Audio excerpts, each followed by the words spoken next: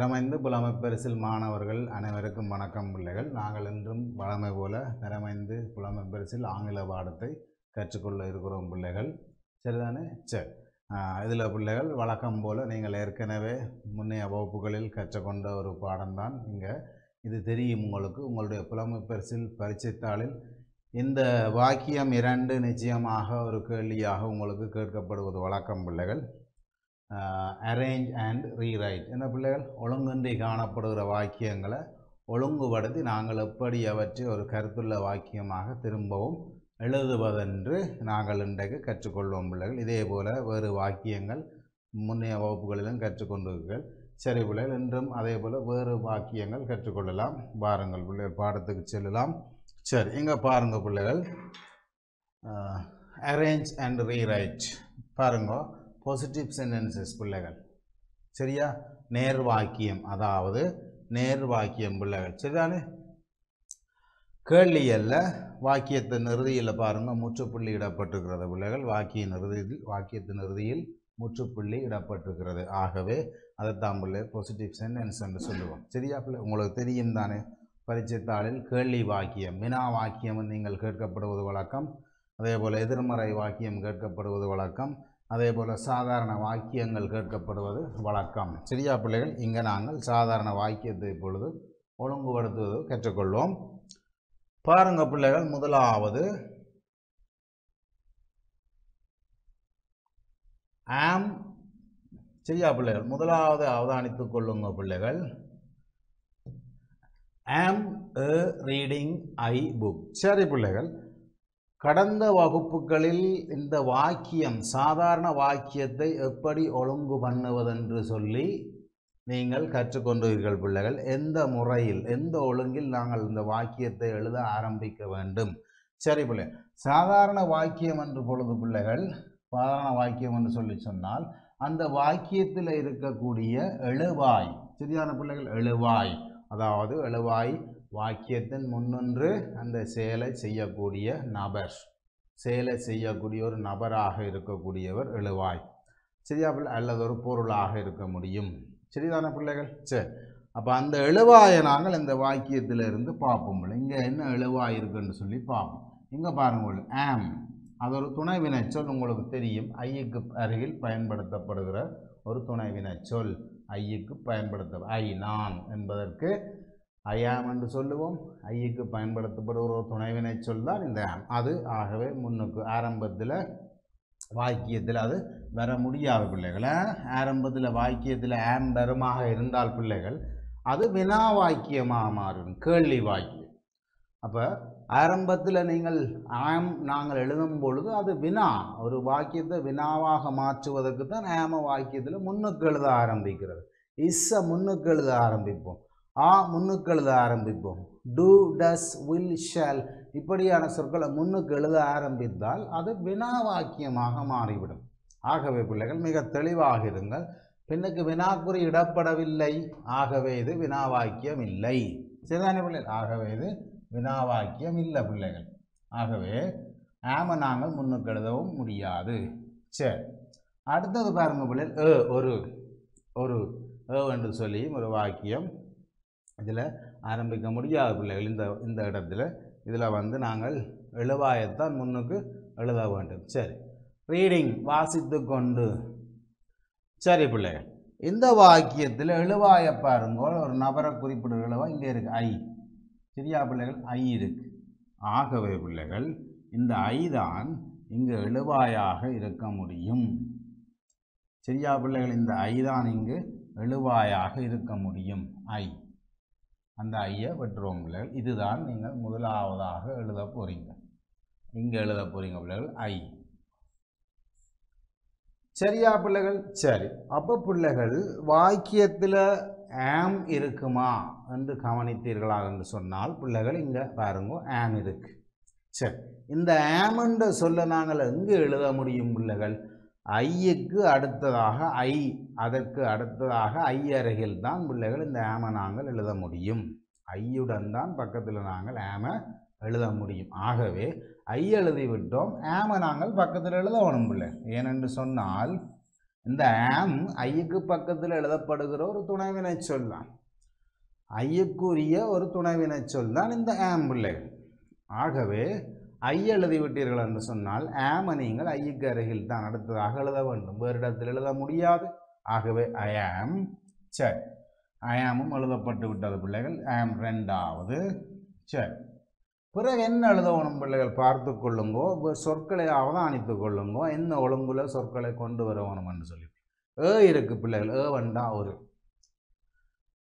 அப்போ ஐயாம் பக்கத்தில் எழுதுவீர்களாக இருந்தால் பிள்ளைகள் நான் ஒரு என்று சொல்லி வந்து அங்கால ரீடிங் இருக்கு பிள்ளைகள், வாசித்து கொண்டு. அடுத்ததாக புக் இருக்கு பிள்ளைகள், புத்தகம். அப்பொழுது பிள்ளைகள் நான் புத்தகம், நான் ஒரு புத்தகம் வாசித்து கொண்டிருக்கிறேன் என்று வரணும் பிள்ளைகள். என்ன, நான் ஒரு புத்தகம் வாசித்து கொண்டிருக்கிறேன் என்று சொல்லி வரணும். சரிதானே? சரி, அப்போ ஆம் எழுதி பக்கத்தில் நீங்கள் என்ன செய்யணும்னு சொன்னால் அந்த வாக்கியத்தில் பிள்ளைகள் வினைச்சொல் ஐஎன்ஜியோட வினைச்சொல் காணப்படும் பிள்ளைகள். சரியா, ஐஎன்ஜி சேர்ந்து வினைச்சொல் காணப்படும். சரியா, அந்த வினைச்சொல் எழுதுங்க பிள்ளை. Reading, READING. சரியா பிள்ளைகள், ரீடிங் எழுதியாச்சு பிள்ளைகள். இது மூன்றாவது. அப்போ பாருங்க பிள்ளைகள், ஐ ஆம் ரீடிங், ஐ ஆம் கோயிங், ஐ ஆம் ஈட்டிங், ஐ ஆம் சிட்டிங். சரியா பிள்ளைகள்? அதே போல் ஹீ எடுத்தால் he is reading, he is going, he is eating என்று சொல்லி பார்ப்போம். சரி பிள்ளை, ஐ ஆம் ரீடிங், நான் வாசித்து கொண்டிருக்கிறேன் என்ற வாக்கியம் எழுதிவிட்டீர்கள் பிள்ளைகள். இனி இங்கே எஞ்சி இருப்பது இரண்டு சொற்கள் பிள்ளைகள். ஒரு புக், புத்தகம். சரியா பிள்ளை? இப்போ பாருங்க, நீங்கள் ஓரளவு யோசித்து கொள்ளலாம் பிள்ளைகள், நீங்கள் இலகுவாக கண்டுகொள்ள முடியும். ஒரு புத்தகம் என்று சொல்லும் பொழுது பிள்ளைகள் ஒரு என்று சொன்னால் உங்களுக்கு தெரியும், எழுதுனாங்க. ஒரு என்று சொன்னால் பிள்ளை உங்களுக்கு தெரியும். இப்போ இதை நீங்கள் நான்காவதாக எழுத போறீங்க. அப்போ அடுத்தது பிள்ளைகள் எஞ்சி இருக்கிறது புத்தகம், புக். இந்த புக் எழுத போறீங்க பிள்ளைகள். அடுத்ததாக பாருங்க, ஐ ஆம் ரீடிங் எ புக். முற்றுப்புள்ளியிட மறந்து விடாதீர்கள் பிள்ளைகள், முற்றுப்புள்ளியிட மறந்து விடாதீர்கள். சரியா பிள்ளைகள்? புக். இப்போ பாருங்க, ஒரு புத்தகம் என்று சொல்லும் பொழுது பிள்ளைகள் நாங்கள் புக் என்று தான் சொல்லுவோம், புக் என்று சொல்ல முடியாது. சரி, ஒரு புத்தகம், book. I am reading a book, நான் ஒரு புத்தகம் வாசித்து கொண்டிருக்கிறேன். சரியா பிள்ளைகள்? நான் ஒரு புத்தகம் வாசித்து கொண்டிருக்கிறேன். ஐ ஆம் ரீடிங் எ புக். அப்போ இப்படி பிள்ளைகள் ஐ அந்த வாக்கியத்தில் ஐ கொண்டு ஆம் வினைச்சொல்லுக்கு ஐஎன்ஜி காணப்படும் பொழுது, சேப்பொருள் வரும் பொழுது பிள்ளைகள் இந்த ஒழுங்கில் நீங்கள் அந்த வாக்கியத்தை எழுத கற்றுக்கொள்ள வேண்டும். முதலில் அந்த எழுவாய் ஐயை நாங்கள் தெரிவு செய்த பிள்ளைகள், அதற்கு அடுத்தபடியாக ஆம் எழுத வேண்டும் பிள்ளைகள். ஆம் எப்பொழுதும் ஐயுக்கு அருகில் எழுத வேண்டும். ஐ ஆம் என்று சொல்லி இருக்கும், உங்களுக்கு தெரியும். பிறகு பிள்ளைகள் ஐஎன்ஜிவும் சேர்ந்த வினைச்சொல்லங்கள் இருக்கும் பொழுது, அங்கே இருக்கும் பொழுது ஆமுக்கு அடுத்தபடியாக நாங்கள் அந்த ஐஎன்ஜிவும் சேர்ந்த வினைச்சொல்லை எழுத வேண்டும். பிறகு பிள்ளைகள் செயற்படு பொருள், அங்கே என்ன செயற்படு பொருள் தரப்படுகிறது, அதாவது இந்த ஐஎன்ஜிவும் சேர்ந்த வினைச்சொல்லுக்கு சரியா பிள்ளைகள் பொருத்தமான செயற்படு பொருள் என்ன? ரீடிங் என்று சொன்னால் நான் வாசித்து கொண்டிருக்கிறேன். அப்போ எதை வாசித்து கொண்டிருக்கிறேன், அங்கே ஒரு செயற்படு பொருள் என்ன? ஒரு புத்தகம், புக். அப்போ இப்படியான செயற்படு பொருளை நீங்கள் அவதானிக்கணும். சரியா பிள்ளைகள்? சரி, அப்போ ஐ ஆம் ரீடிங் அ புக், நான் ஒரு புத்தகம் வாசித்து கொண்டிருக்கிறேன். இதுதான் பிள்ளைகள், இந்த ஒழுங்கில் தான் இந்த வாக்கியத்தை நீங்கள் எழுத ஆரம்பிக்க வேண்டும். சரியா பிள்ளைகள்? எழுத வேண்டும்.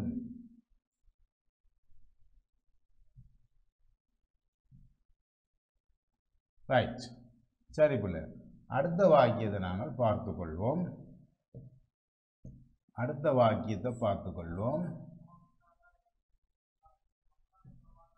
சரியா பிள்ளைகள்? இங்கே பாருங்க, அடுத்த வாக்கியத்தை நாங்கள் பார்த்துக்கொள்வோம். பாருங்க பிள்ளைகள், இந்த வாக்கியத்தை பார்த்த மாத்திரத்திலேயே உங்களுக்கு இந்த வாக்கியம் எப்படி ஒழுங்கு பண்ணுவதுன்னு சொல்லி உங்களுக்கு இலகுவாக புரிந்திருக்கும் பிள்ளைகள். பாருங்க, அவன் என்னுடைய நண்பன் என்ற வாக்கியம், அவன் எனது நண்பன் என்று சொல்லப்படுகிற வாக்கியம் பிள்ளைகள். ஆகவே இந்த வாக்கியத்தை நீங்கள் பார்த்தீங்கள் என்று சொன்னால் பிள்ளைகள், அந்த வாக்கியத்தில் இருக்கக்கூடிய நபர், எழுவாய், அந்த எழுவாயை நாங்கள் வாக்கியத்தில் முன்னுக்கு எழுத ஆரம்பிப்போம் பிள்ளைகள். சரிதான பிள்ளை? பாருங்க, இங்கே காணப்படுகிற எழுவாய் என்ன பிள்ளைகள்? ஹி, அவன். ஹி. ஆகவே பிள்ளைகள் இதைத்தான் நாங்கள் முதலாவதாக எழுத வேண்டும்.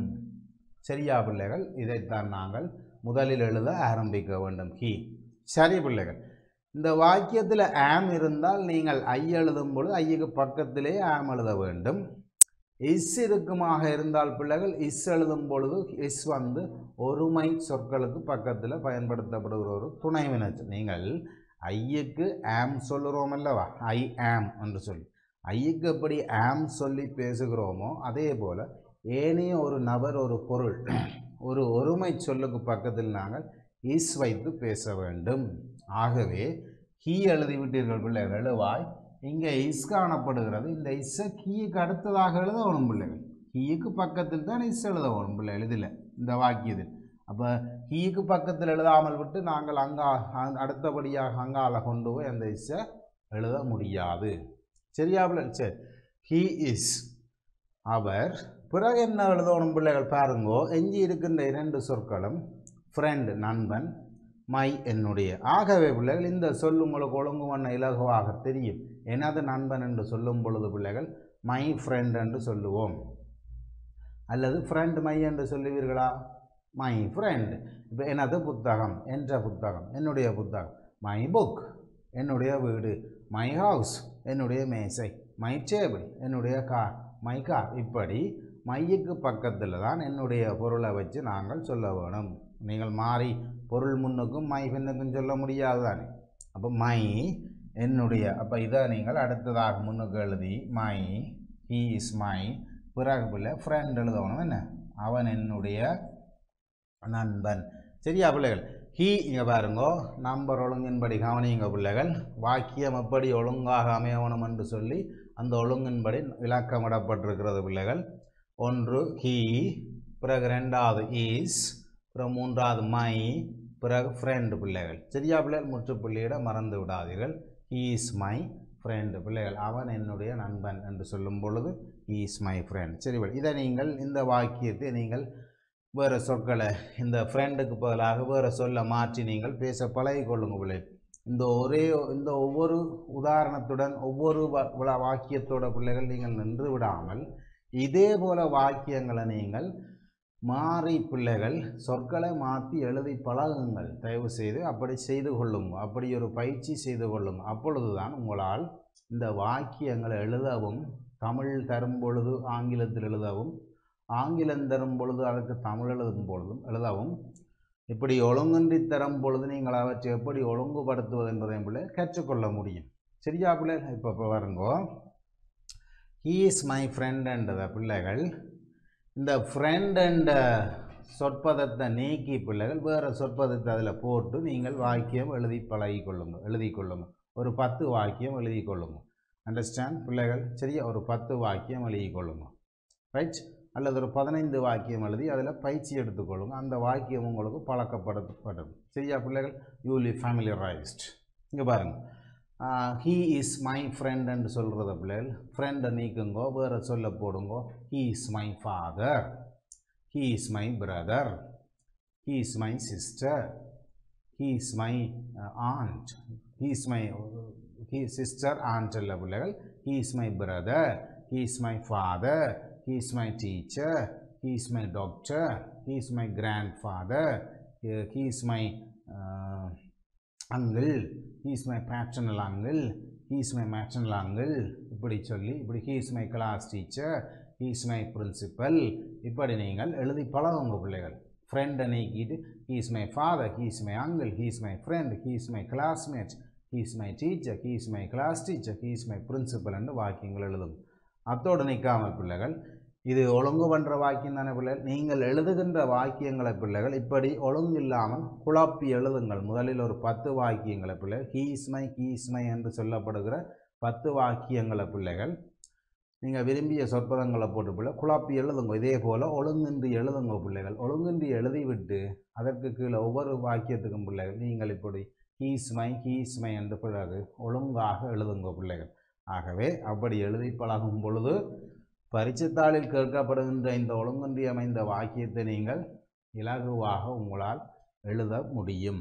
அதற்கு முன்னாடி நீங்கள் இலகுவாக நீங்கள் கற்றுக்கொண்டிருப்பீர்கள் இப்படி பயிற்சி செய்யும் பொழுது. சரியா பிள்ளைகள்? சரி, அடுத்த பாருங்கள். ஒவ்வொரு வாக்கியத்திலும் அப்படி செய்து கொள்ளுங்க பிள்ளைகள். மூன்றாவது வாக்கியத்தை அவதானித்துக் கொள்ளுங்க பிள்ளைகள். இந்த மூன்றாவது வாக்கியம் நீங்கள் ஏற்கனவே வகுப்பில் கற்றுக்கொண்டிருக்கிறீர்கள். ஐ ஹாவ் என்று சொல்லி வருகின்ற வாக்கியம், ஐ ஹாவ் என்று சொல்லி வருகின்ற வாக்கியங்கள் பிள்ளைகள் எப்படி ஒழுங்கு பண்ணுவது என்று சொல்லி கற்றுக்கொண்டிருக்கிறீர்கள். சரியா பிள்ளை? அதில் நிறைய வாக்கியம் கற்றுக்கொண்டிருக்கிறீர்கள். ஆகவே பார்ப்போம் பிள்ளைகள். இங்கே முற்றுப்புள்ளியிட வேண்டும். என்னிடம் ஒரு பாருங்க பிள்ளைகள், என்று சொன்னால் ஒரு, ஹேவ் என்று சொன்னால் பிள்ளைகள் இருக்கு, வைத்திருக்கிறேன், நான் கொண்டிருக்கிறேன், என்னிடம் உள்ளது, என்னட்ட இருக்கு, என்னட்ட கிடக்கு, என்னட்ட நிற்குது, நான் கொண்டுள்ளேன், இப்படியான கருத்துக்களை நாங்கள் சொல்லிக்கொள்ளலாம் பிள்ளைகள். ஐ ஹாவ் அ பென் என்று சொல்லும் பொழுது பிள்ளைகள் நான் ஒரு பேனா வைத்திருக்கிறேன், நான் ஒரு ஐ ஹாவ் அ டேபிள், நான் ஒரு மேசை வைத்திருக்கிறேன் என்று சொல்லணும் பிள்ளைகள். ஐ ஹாவ் அ சிஸ்டர் என்று சொல்லும் பிள்ளைகள் எனக்கு ஒரு சகோதரி இருக்கு. I have a motor bike என்று சொல்லும் பொழுது பிள்ளைகள் என்னிடம் ஒரு உந்துருளி இருக்கிறது. ஆகவே இந்த ஹேவ் என்று சொல்லும் பொழுது பிள்ளைகள், ஐ ஹாவ் என்று சொல்லும் பொழுது என்னிடம் இருக்கிறது, நான் வைத்திருக்கிறேன், நான் கொண்டிருக்கிறேன் என்ற மீனிங் நீங்கள் எடுத்துக்கொள்ள வேணும். சரியா பிள்ளைகள்? சரி, அடுத்து ஐ என்று சொன்னால் பிள்ளைகள் உங்களுக்கு தெரியும் நான். ஆகவே நேற்றைய வகுப்பில் கற்றுக்கொண்டது பிள்ளைகள் இந்த ஐ முன்னுக்கு வரும் பொழுது அது நான், அதனுடைய கருத்து நான் என்பது தான். ஆனால் ஐக்கு அடுத்தபடியாக வருகின்ற துணைவினை சொற்களை பொறுத்து பிள்ளைகள் ஐயின் கருத்தை நாங்கள் எனக்கு, என்னிடம், என்னால் என்று சொல்லி அந்த கருத்தை நாங்கள் மாற்றி சொல்ல முடியும் பிள்ளைகள். ஆகவே இந்த ஹேவ், ஐக்கு பதிலாக ஹேவ் வரும் பொழுது என்னிடம் என்ற கருத்து சொல்லிக்கொள்ளலாம் பிள்ளை. என்னிடம் இருக்கிறது, ஹேவண்டா இருக்கிறது, உள்ளது, வைத்திருக்கிறேன். அப்போ நான் வைத்திருக்கிறேன் என்றும் சொல்லிக்கொள்ளலாம், என்னிடம் உள்ளது என்றும் சொல்லிக்கொள்ளலாம், எனக்கு இருக்குன்னு சொல்லிக்கொள்ளலாம். சரியா பிள்ளைகள்? சரி, அடுத்தது பெற்றென்று சொன்னால் பிள்ளைகள் செல்ல பிராணி உங்களுக்கு தெரியும். ஆகவே இந்த வாக்கியம் பிள்ளைகள் உங்களுக்கு இலகுவாக புரிந்து கொண்டிருக்கும் ஒழுங்குபடுத்துவதற்கு என்னிடம் ஒரு செல்ல பிராணி இருக்கிறது என்று புரிந்து கொண்டிருப்பீர்கள் பிள்ளைகள், தமிழ் கருத்து. ஆகவே நாங்கள் இந்த வாக்கியத்தை இப்பொழுது எழுத ஆரம்பிப்போம் பிள்ளைகள். என்னிடம் என்று சொன்னாலே உங்களுக்கு தெரியும் பிள்ளைகள், இதில் காணப்படுகின்ற சொல் அப்படி சொல் அந்த தமிழ் அர்த்தத்தில் குறிப்பிடப்படுகிற ஒரே சொல் இங்கே ஐ தான் இருக்கிறது பிள்ளைகள். ஆகவே ஐய முன்னுக்கு எழுதுவோம் பிள்ளை. ஐ தான் முதலாவதாக நீங்கள் வாக்கியத்தில் எழுத ஆரம்பிக்க வேண்டும். ஐ என்னிடம். சரி பிள்ளைகள், ஐ எழுதி உங்களுக்கு தெரியும், ஏற்கனவே கற்றுக்கொண்டிருக்கிறீர்கள், முன்னைய கேள்வியிலும் கற்றுக்கொண்டிருக்கிறீர்கள். இந்த எழுவாய்கள் எழுதும் பொழுது பிள்ளைகள் எழுவாய்களுக்குரிய துணைவினை சொற்கள் ஆம், is, R, was, var, will, shawl. அதே போல் மொடல் வேர்ப்ஸ் என்று சொல்லுவோம் பிள்ளைகள். Should, good, May, might, have to, add to. சரியா பிள்ளைகள்? இப்படியான சொற்களை நாங்கள் எழுவாய் எழுதியதன் பிறகு அந்த எழுவாய்க்கு அருகில் பக்கத்திலே தான் எழுத வேண்டும் பிள்ளைகள். ஆகவே இங்கே ஐ எழுதியாச்சு பிள்ளைகள், நான் என்று சொல்லுகிறேன். ஆகவே அந்த ஐக்கு பக்கத்தில் தான் அதற்குரிய இங்கே காணப்படுகின்ற துணைவினை சொல் ஹேவ் எழுதணும் பிள்ளைகள். சரியா பிள்ளைகள்? மொடல் வேர்ப் ஹேவ் எழுதணும். I have. சரியா? ஆகவே இந்த ஹேவை நீங்கள் என்ன செய்யணும் பிள்ளைகள்? ரெண்டாவதாக எழுதுவீர்கள். சரியா பிள்ளைகள்? ஹேவ் வந்து ரெண்டாவதாக எழுதப்படும். ஹேவ் ரெண்டாவது. அப்போ பிள்ளைகள் ஒழுங்கு வந்து ஐ ஹேவ் எழுதிட்டீங்க பிள்ளைகள். ஐ ஹேவ் என்னிடம் இருக்கிறது, நான் வைத்திருக்கிறேன், நான் கொண்டிருக்கிறேன். சரியா பிள்ளை? ஐ ஹேவ் என்று சொல்லும் பொழுது என்னிடம் இருக்கிறது, நான் வைத்திருக்கிறேன், நான் கொண்டிருக்கிறேன், என்னிடம் உள்ளது, என்னட்ட கிடக்கு, என்னட்ட இருக்கு, என்னட்ட நிற்குது, எனக்கு இருக்கு, இப்படியான மீனிங்கள் சொல்லுவீங்க. சரி பிள்ளை, அப்போ என்னிடம் உள்ளது என்று எழுதி போட்டீர்கள், எனக்கு இருக்கிறது என்று எழுதி விட்டீர்கள். அடுத்ததாக பிள்ளைகள் என்னிடம் என்ன உள்ளது என்று எழுதணும். என்ன அந்த சேப்படு பொருள் என்ன பொருள் நான் வைத்திருக்கிறேன், என்ன வைத்திருக்கிறேன், என்னிடம் என்ன உள்ளது. சரி, இருக்கு பிள்ளைகள். என்று சொன்னால் உங்களுக்கு தெரியும் ஒரு பெட் என்று சொன்னால் பிள்ளைகள் தெரியும் செல்லப்பிராணி. இப்பொழுது பாருங்கள், செல்லப்பிராணி இருக்கிறது, ஒரு செல்லப்பிராணி பெட் என்று சொல்லுவீர்களா, பெட் என்று சொல்லுவீர்களா பிள்ளைகள்? எப்பொழுதும் ஒரு என்று சொல்லி அங்கால ஒரு செயற்படு பொருள் ஒரு பொருள் சொல்லும் பொழுது அந்த ஏதைத்தான் நாங்கள் முதல்ல சொல்லுவோம் பிள்ளைகள். அப்படியே தமிழில் சொல்வது போல இந்த இதை நீங்கள் சொல்லலாம். பெட் ஒரு புத்தகம், புக். ஒரு மேசை a table, ஒரு வீடு a house. ஆகவே பிள்ளைகள் a எழுதுவீர்கள். மூன்றாவதாக a எழுதிவிட்டு பிள்ளைகள் பிறகு என்ன செய்யணும்? செல்லப்பிராணியினுடைய ஆங்கிலம் பெட் எழுதுவீர்கள் என்று சொன்னால் அது சரி பிள்ளை. சரியா பிள்ளை? a எழுதி செல்லப்பிராணியினுடைய ஆங்கிலம் பெட் எழுதுங்க பிள்ளைகள். இப்பொழுது இந்த வாக்கியம் பூரணமாக ஒழுங்காக எழுதப்பட்டு விட்டது பிள்ளைகள். I have a pet. சரியா பிள்ளைகள்? I have a pet. என்னிடம் ஒரு செல்லப்பிராணி இருக்கிறது. சரியா பிள்ளைகள்? என்னிடம் ஒரு செல்லப்பிராணி இருக்கிறது. I have a pet. I have a pet. பாருங்க. I have a pet. I have a pet. என்னிடம். சரி பிள்ளை. அதே போல பிள்ளைகள் இந்த I have என்று சொல்லுகிறத போல நீங்களும் வாக்கியங்கள் எழுதுங்க பிள்ளைகள். முதல்ல ஒரு 10 வாக்கியங்கள் 15 வாக்கியங்கள் எழுதுங்க. I have a pet. I have a table. I have a sister. I have a brother. I have a best friend. I have a chair. I have a red pen. I have a blue pen. I have a bicycle. I have a pet. I have a pet dog. இப்படியான வாக்கியங்கள் எழுதுங்க பிள்ளைகள். எழுதி தமிழ் ஆகவே அந்த வாக்கியத்தில் உங்களுக்கு பழக்கம் ஏற்படும். அதே போல் அந்த வாக்கியத்தை பிறகு அந்த 15 வாக்கியத்தை பிள்ளைகள் குழப்பி எழுதுங்க. சரியா? ஒழுங்கு இல்லாமல் ஜாம்பிள்டாக எழுதுங்க. அண்டர்ஸ்டாண்ட்? You should ஜாம்பிள்டு. சரி, பிறகு அந்த குழப்பி எழுதிய வாக்கியங்களை பிள்ளைகள் இதே போல் ஒழுங்குபடுத்தும். உங்களுக்கு அந்த முதலில் நீங்கள் எழுதி பழகிவிட்டீர்களானே 15 வாக்கியம், அதை பிறகு குழப்பி எழுதும் பொழுது உங்களுக்கு அதை பார்க்காமல் மேலே எழுதிய வாக்கியத்தை பார்க்காமல் எழுதுங்க. குழப்பி எழுதிட்டு பிறகு ஒழுங்கு பண்ணும். ஆகவே இந்த வாக்கியத்தில் உங்களுக்கு பரிச்சயம் ஏற்பட்டு விடும் பிள்ளைகள். சரியா? You will be ஃபேமிலியரைஸ்ட். சரி, இங்கே பாருங்க. அடுத்த வாக்கியத்தை பாருங்க பிள்ளைகள். ஒரு வாழ்த்து சொல்லுகிறோம். சரியா பிள்ளை? ஒரு வாழ்த்து. சரியா? ஒரு வாழ்த்து சொல்லுகிறோம் பிள்ளைகள். உங்களுக்கு தெரியும் பிள்ளைகள், நாங்கள் தைப்பொங்கலுக்கு வாழ்த்து சொல்லுவோம், தீபாவளிக்கு வாழ்த்து சொல்லுவோம், புது வருடத்துக்கு வாழ்த்து சொல்லுவோம், நத்தாருக்கு வாழ்த்து சொல்லுவோம். சரியா? இப்படி நாங்கள் பிறந்த தினத்துக்கு வாழ்த்து சொல்லுவோம். இப்படியாக நாங்கள் இந்த ஃபெஸ்டிவல்ஸ், இந்த விழாக்கள், செர்மனிஸ், இந்த கொண்டாட்டங்கள், இதுகளுக்கு நாங்கள் வாழ்த்து சொல்கிற வழக்கம். அப்போ பாருங்க பிள்ளைகள், இங்கே பாருங்கோ, ஹாப்பி தைப்பொங்கல் சாதாரணமாக நாங்கள் சொல்லுகின்ற ஒரு வாழ்த்து தான் பிள்ளைகள். உங்களுக்கு தெரியும் பிள்ளைகள், ஏற்கனவே வகுப்பில் கற்றுத்தந்திருக்கிறேன். தமிழ் போல பிள்ளைகள் ஆங்கிலத்திலும் பொலைட்டாக பேசுகிறது, அதாவது பண்பாக பேசுகிறது. பண்பில்லாமல், அதற்கு உரிய வேறு பண்பில்லாமல் பேசக்கூடிய வாக்கியங்கள் இருக்குது. அதே போல் நல்ல வாக்கியங்கள், நல்ல சொற்றொடர்கள், நல்ல வாக்கியங்கள் என்று சொல்லி இருக்கு பிள்ளைகள். சரியா பிள்ளை? பாருங்கள். அதே போல் நாங்கள் நம்மில் பலர் ஆங்கில சொற்களை, ஆங்கில வாக்கியங்களை பிழையாக, நாளாந்தம் பிழையாக உச்சரிப்பார்கள் பிள்ளைகள். உங்களுக்கு தெரியும், பல சொற்களை அப்படி சொல்லிக்கொள்ளலாம். சரியா பிள்ளைகள்? பல சொற்களை அப்படி நாங்கள் சொல்லிக்கொள்ள முடியும். இங்கே பாருங்க பிள்ளை. அப்போ பிள்ளைகள், ஹாப்பி தைப்பொங்கல் என்று நாங்கள் சொல்லும் பொழுது அது ஒரு நல்ல வாக்கியமாக அமையாது. அது ஒரு நல்ல வாக்கியமாக அமையாது. அது நாங்கள் சொல்லுகின்ற ஒரு இலகுவான ஒரு சாதாரண ஒரு ஃப்ரேஸ், ஒரு சொற்றொடர் தான். ஆகவே நாங்கள் அவற்றை பாவிப்பதை விடுத்து நாங்கள் இப்படி முழுமையாக அந்த வாழ்த்தை சொல்லுவதற்கு பழகிக்கொள்ள வேண்டும், கற்றுக்கொள்ள வேண்டும். இப்படி நாங்கள் பல பிள்ளைகள். சரியா பிள்ளைகள்? இங்கே பாருங்க, I wish you a happy Thai Pongal. சரியா பிள்ளைகள்? I wish you a happy Thai Pongal. ஒரு சந்தோஷமான தைப்பொங்கல் தினமாக அமைய நான் உங்களை வாழ்த்துகிறேன். சரியா பிள்ளை? இதற்கு தமிழ் அர்த்தம் எடுத்து பார்த்து கொள்ளும் பொழுது அது அந்த வாக்கியத்தின் முக்கியத்துவம் விளங்க பிள்ளை. ஹாப்பி தைப்பொங்கல் என்பது நல்ல ஆங்கிலம் அல்ல. சரியா? ஆகவே I wish you a happy Thai Pongal. நாங்கள் பிழையால் ஆங்கில வாக்கியங்களை, ஃப்ரேசஸை ஸ்டைலாக சொல்லி கொண்டு திரிவோம். நம்ம பலர் அப்படி ஸ்டைலாக கதைச்சு கொண்டு அந்த வாக்கியம் எப்படி சரியாக சொல்வதென்று தெரியாது.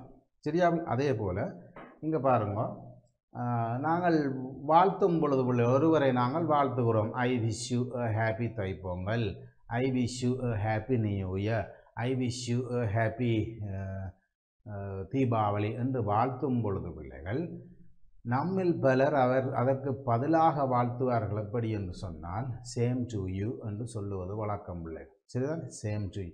இதுவும் நல்ல ஆங்கிலம் அல்ல.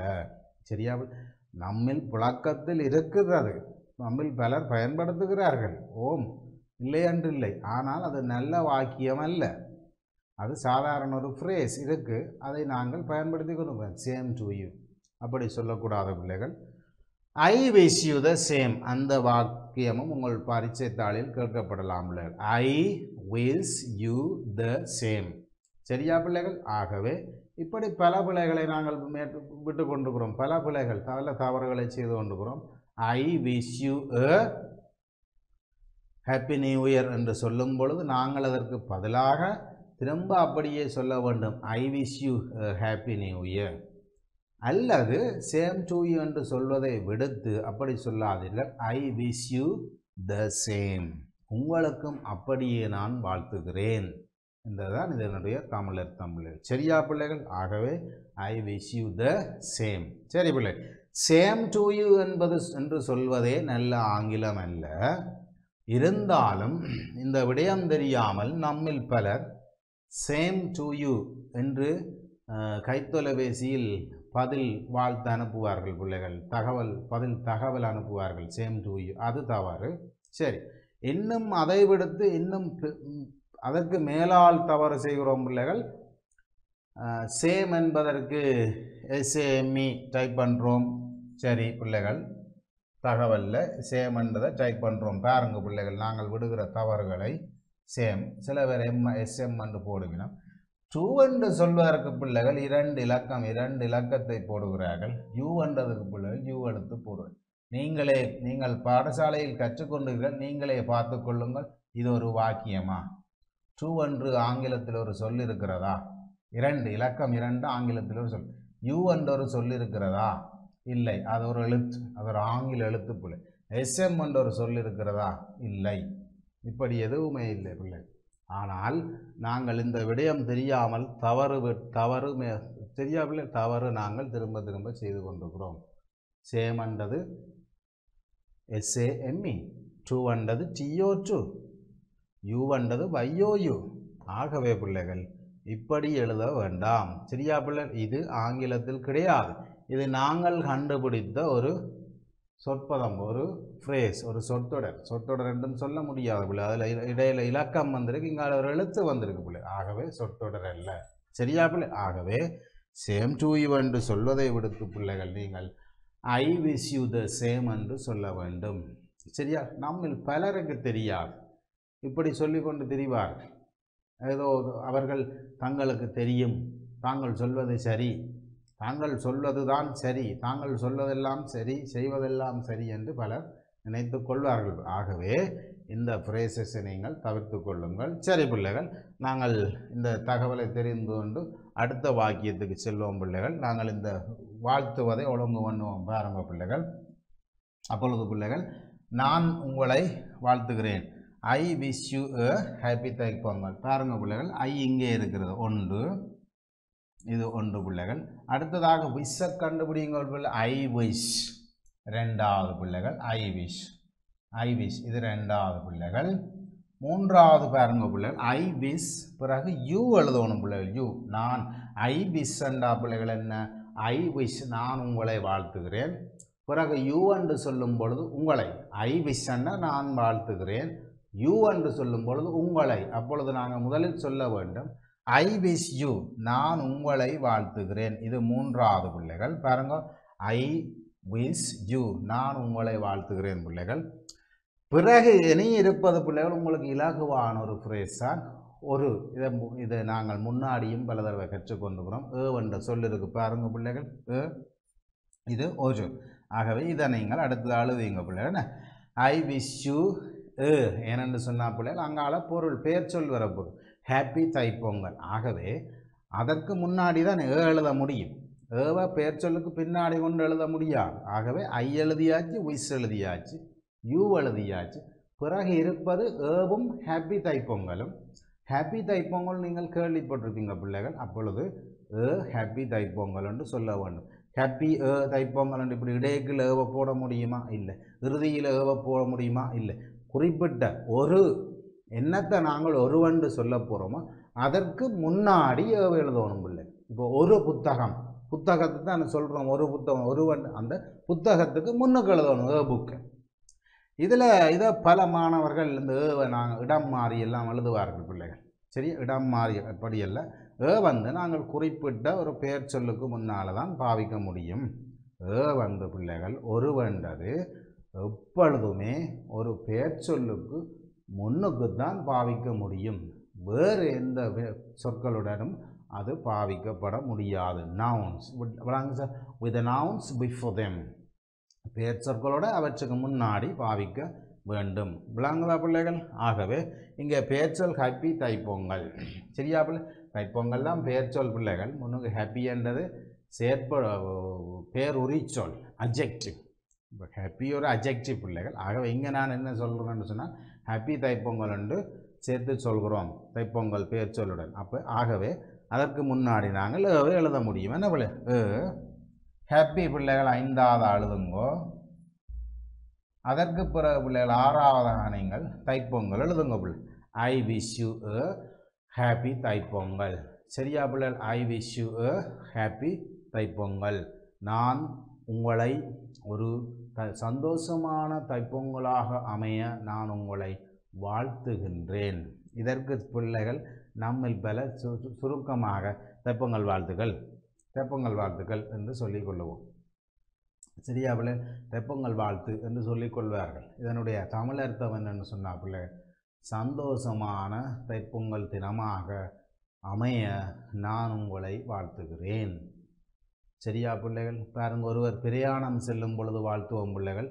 அதுக்கும் நம்மில் பல சுருக்கமாக சொல்வார்கள். அந்த சொற்றொடரை மாத்திரம் happy journey, safe journey, nice journey, great journey, wonderful journey இப்படி சொல்லிக்கொள்ளும். Good journey. இதுக்கு முன்னே ஹேவை வச்சுன்னு சொல்கிறது வழக்கம் இருக்குது. Have a safe journey, have a happy journey, have a nice journey, have wonderful journey, have wonderful journey, have great journey என்று சொல்கிறோம். அப்போ பிள்ளைகள் முன்னுக்கு நாங்கள் ஐ விஷ் யூ என்றதை சேர்த்து கொள்வோம். I wish you happy journey, I wish you safe journey. பிரயாணம் பாதுகாப்பாக அமையட்டும் என்று நான் உங்களை வாழ்த்துகிறேன். இதுதான் பிள்ளைகள் அதுங்க தமிழ். சரி, அதே போல் தைப்பொங்கல் தினம் சந்தோஷமான தைப்பொங்கல் தினமாக நான் உங்களை வாழ்த்துகிறேன். இதுதான் இதனுடைய தமிழ் அர்த்தம் பிள்ளைகள். சரியா பிள்ளைகள்? சரி, இப்படி வாழ்த்துக்கள் வரும் பொழுது இதே போல் நீங்கள் மற்ற வாழ்த்துக்கள் எல்லாவற்றையும் எழுதுங்க பிள்ளைகள். சரியா? எழுதுங்கள். எழுதி இதே போல் எழுதுங்கள். எழுதி பிள்ளைகள் பிறகு ஒழுங்கின்றி எழுதுங்கள். ஒழுங்கின்றி எழுதி பிள்ளைகள் பிறகு ஒழுங்குபடுத்தி எழுத கற்றுக்கொள்ளுங்கோ. சரியா பிள்ளைகள்? சரி, பாருங்க அடுத்த வாக்கியத்தை பாருங்க பிள்ளைகள். இலகுவான வாக்கியம்தான். நீங்கள் முன்னைய வகுப்புகளிலும் கற்றுக்கொண்டுகிறீர்கள். இது உங்களுடைய பரீட்சைத்தாளில் அடிக்கடி வருவதுண்டு பிள்ளைகள். நீங்கள் வகுப்பறையிலும் அடிக்கடி கற்றுக்கொள்கின்ற வாக்கியம்தான் பிள்ளைகள். இது பாருங்கள். இந்த வாக்கியத்தை பார்த்த மாத்திரத்திலேயே உங்களுக்கு இது புரிந்திருக்கும் பிள்ளைகள். அப்போ முதலில் உங்களுக்கு தெரியும் என்ன சொல்ல நாங்கள் எந்த சொல்லை வாக்கியத்தின் ஆரம்பத்தில் எழுத வேணும்னு உங்களுக்கு தெரியும் பிள்ளைகள். பாருங்க, அந்த சொல் இடையில் கேபிட்டல் எழுத்தில் கூட, அதாவது ஆங்கில பெரிய எழுத்தில் கூட ஆரம்பித்திருக்கிறது. சரியா பிள்ளைகள்? சரி, இதுதான் பிள்ளைகள். இதில் ஒரு விடயத்தை நீங்கள் நன்கு அவதானித்து கொள்ள வேண்டும், கற்றுக்கொள்ள வேண்டும், மனதில் நிறுத்தி கொள்ள வேண்டும் பிள்ளைகள். இந்த ஒழுங்கின்றி தரப்படுகின்ற வாக்கியங்களை ஒழுங்குபடுத்தும்படி உங்களுடைய பரீட்சைத்தாளில் கேட்கப்படும் பொழுது பிள்ளைகள் 2 விடயங்கள் அங்கே காட்டப்படும் பிள்ளை. 2 விடயங்கள் அங்கே நீங்கள் அவதானித்து கொள்ள வேண்டும். ஒன்று பிள்ளைகள், அந்த வாக்கியத்தில் பிள்ளைகள் முதலில் ஆரம்பிக்கப்பட வேண்டிய, முதலில் வர வேண்டிய சொல், அந்த சொல்லினுடைய முதல் எழுத்து ஃபர்ஸ்ட் லெட்டர் ஆங்கில பெரிய எழுத்தில் காண்பிக்கப்பட்டிருக்கும் பிள்ளைகள். டீயை பாருங்க, ஆங்கில பெரிய எழுத்தில் உங்களுக்கு காண்பிக்கப்பட்டிருக்கும் பிள்ளைகள்.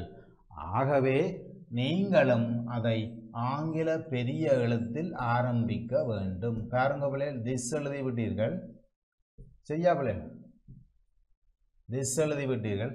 அந்த திஸ்ன்ற டீயை பாருங்க பிள்ளைகள், ஆங்கில பெரிய எழுத்தில் எழுதியிருக்கு பிள்ளைகள். ஆங்கில பெரிய எழுத்தில். சரியா பிள்ளைகள்? ஆங்கில பெரிய எழுத்தில் பிள்ளைகள் எழுத ஆரம்பிக்க வேண்டும். எதை பிள்ளைகள்? திஸ் பிள்ளைகள் நீங்கள் ஆங்கில பெரிய எழுத்தில் ஆரம்பிக்க வேண்டும். சரியா பிள்ளைகள்? பாருங்க பாருங்க டி பாருங்க உள்ள டி பாருங்க ஆங்கில பெரிய எழுத்தில் ஆரம்பித்துக்கணும் டீயை. சரியா பிள்ளைகள்?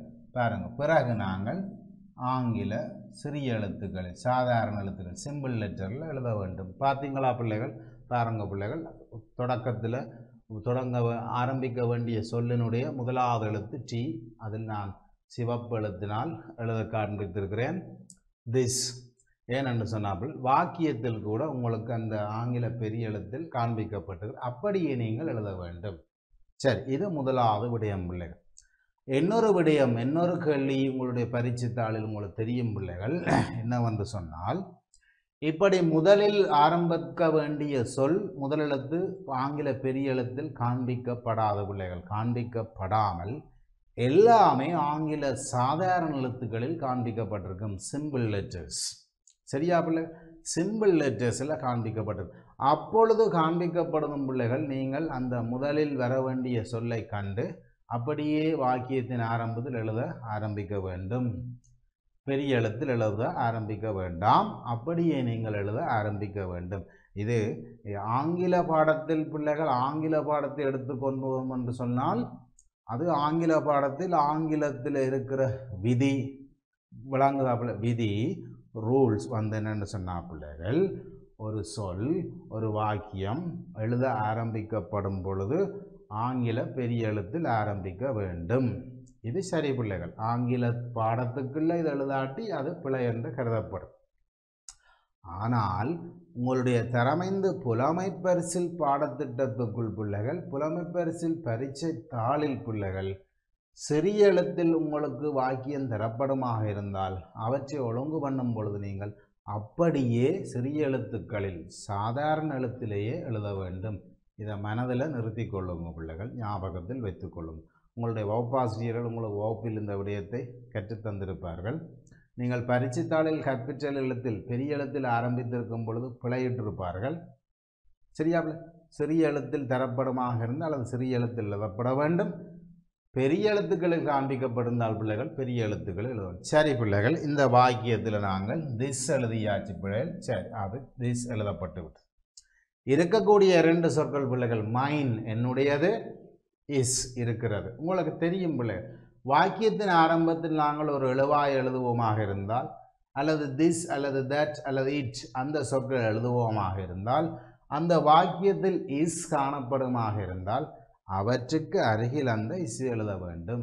இந்த இஸ்ஸை நீங்கள் வேறு எங்கேயாவது கொண்டு போய் எழுத முடியாது பிள்ளை. ஹீ இருந்தால் ஹீக்கு பக்கத்தில் எழுத வேண்டும். சி இருந்தால் சிக்கு அடுத்ததாக எழுத வேண்டும். இட் இருந்தால் இட்டுக்கு அடுத்ததாக. டேபிள் ஒரு இடம், ஒரு சிங்குலர் வேர்டுக்கு இஸ்ஸை பாவிப்போம். அந்த வாக்கியத்தில் நீங்கள் அந்த சிங்குலர் வேர்டு எழுத ஆரம்பித்திருப்பீர்கள் என்று சொன்னால் இஸ் இருக்குமாக இருந்தால் அந்த இஸ்ஸை நாங்கள் பக்கத்தில் எழுதுவோம் பிள்ளை. திஸ் இஸ் இது. சரியா பிள்ளைகள்? திஸ் இஸ் இது, இது இருக்கிறது. எஞ்சி இருக்கக்கூடிய சொல் பிள்ளைகள் மைன் என்னுடையது. இதுதான் பிள்ளைகள் மூன்றாவது, இது முதலாவது, இது ரெண்டாவது. சரியா? திஸ் இஸ் மைன் பிள்ளைகள், இது என்னுடையது. சரியா பிள்ளை? இதில் உங்களுக்கு ஒரு விளக்கம் சொல்லுகிறேன் பிள்ளைகள், அவதானித்துக் கொள்ளுங்கள். மை என்ற ஒரு சொல் இருக்கு பிள்ளைகள், மை. இதை அவதானத்தில் வைத்துக்கொள்ளுங்க பிள்ளைகள், உங்களுடைய பரீட்சைக்கு மிகவும் முக்கியமான ஒரு விடயம் மை என்று சொல்லி இருக்கிறது பிள்ளை. ஒன்று மை, மற்றது மைன். பாருங்க பிள்ளை, மை மைன். சரி, இங்கே பாருங்க பிள்ளை, மை என்று சொன்னால் என்ன, மைன் என்று சொன்னால் என்ன? இரண்டுமே பிள்ளைகள் மைன் மை இரண்டுமே நாங்கள் பெயர் சொற்களை குறிப்பிட்டு பயன்படுத்தப்படுகிற சொற்கள் தான். இந்த மை வந்து பிள்ளைகள், இந்த மை வந்து அந்த குறிப்பிட்ட எண்ணத்தை, என்ன பொருள் என்ன விஷயத்தை என்னுடைய, என்ற, எனது, என் என்று சொல்ல போகிறோமோ அதற்கு முன்னாடி எழுதணும். அதாவது பெயர் சொல்லுக்கு முன்னாடி எழுதணும் பிள்ளைகள் மை. ஆகவே நீங்கள் இப்பொழுது என்னது புத்தகம் என்று சொல்ல போறீங்கண்டா பிள்ளைகள், அந்த புத்தகத்துக்கு முன்னுக்கு எழுதணும் மை புக். இது உங்களுக்கு தெரியும் பிள்ளைகள், இது பலருக்கு தெரியும். மை புக் எனது புத்தகம் மை புக், புக் மை என்று எழுதக்கூடாது. சரியா பிள்ளை? மை டேபிள் எனது மேஸ், எனது அம்மா மை மதர், எனது தம்பி மை பிரதர், எனது பாடசாலை மை ஸ்கூல். அப்போ இப்படி மையுக்கு அருகில் பிள்ளைகள் நீங்கள் ஒரு பெயர் சொல்லை எழுத வேண்டும். இந்த மை எப்பொழுதும் ஒரு பெயர் சொல்லுக்கு முன்னுக்கு தான் வரும். பெயர் சொல்லிடாம nouns with the nouns before them. பெயர் சொற்களுடன் அவற்றுக்கு முன்னுக்கு, வேறு எந்த சொல்லுடனும் பயன்படுத்த முடியாத பிள்ளைகள். சரியா? சரி. அப்போ மை, அதுக்கு இன்னொரு விடயம் பிள்ளைகள், இந்த மை என்ற சொல் பிள்ளைகள் ஒரு நாளும் நீங்கள் தனியே சொல்ல முடியாது, தனியே சொல்ல பேச முடியாது, எழுத முடியாது. எப்படி எழுத வேண்டும்? இந்த மையுக்கு அடுத்ததாக ஒரு சொல், ஒரு பெயர் சொல் வர வேண்டும். நிச்சயமாக வந்தால்தான் அந்த மையினுடைய கருத்து முடிவடையும். சரியா? திஸ் இஸ் மை என்று சொல்ல முடியாது. ஏன்னா மையோட நிற்குது, மையுக்கு அங்கால ஒரு பெயர் சொல் வரையில் வர வேணும். This is my book, this is my mother, this is my country, this is my village, this is my child, this is my baby, this is my பாக்கி, இப்படி சொல்லவும். சரியா பிள்ளை? சரி. தனியாக சொல்ல முடியும். பாடசாலையில் ஆசிரியர் இது ஆச்ச பேனை, இது யாருடைய புத்தகம் என்று கேட்கும் பொழுது நீங்கள் என்ற என்று தமிழில் சொல்கிறாங்க. தனியாக சொல்லுவோம் என்ற. அதுக்கு மை சொல்ல முடியாது, மை மை என்று சொல்ல முடியாது. ஏன்? மை தனியாக வராது.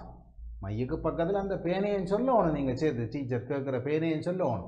My pen, teacher my pen என்று சொல்லணும். அப்போ தனியாக தமிழில் சொல்கிறோம் பாருங்க பிள்ளைகள், என்ற, அதுதான் இந்த மைன். சரியா பிள்ளை? இந்த மைன் அதுதான். சரியா? தனியாக கூறுகின்ற சொல் தான் இந்த மைன். சரியா பிள்ளை? இந்த மைன் தான் தனியாக வரும். அதுக்கு முற்று பெற்ற கருத்து இருக்கு. என்னுடையது, என்னுடையது, திஸ் புக் இஸ் மைன், முற்று பெற்றது, என்னுடையது. சரியா பிள்ளைகள்? ஆகவே இந்த விடயங்களை பிள்ளைகள் நீங்கள் கவனமாக அவதானித்து, சரியா பிள்ளைகள்? நீங்கள் கவனமாக அவதானித்து மனப்பாடம் செய்து பிள்ளைகள், சரியா பிள்ளைகள்? இதே போல் பயிற்சிகளை எழுதி நன்கு கவனமாக கற்றுக்கொள்ளுங்கள். இதே போல் வாக்கியங்கள், வேறு பல வாக்கியங்கள் உங்களுக்கு நான் மீண்டும் வருகின்ற அடுத்தடுத்த வகுப்புகளில் கற்றுத்தருவேன் பிள்ளைகள். பாருங்க, இங்கே என்னுடைய தொலைபேசி இலக்கம் கொடுக்கப்படுகிற நீங்கள் ஏதாவது சந்தேகங்கள் பாட ரீதியாக இருந்தால் பிள்ளைகள் தொடர்பு கொண்டு அந்த சந்தேகங்களை தீர்த்து கொள்ளுங்கள். தீர்த்து நன்றாக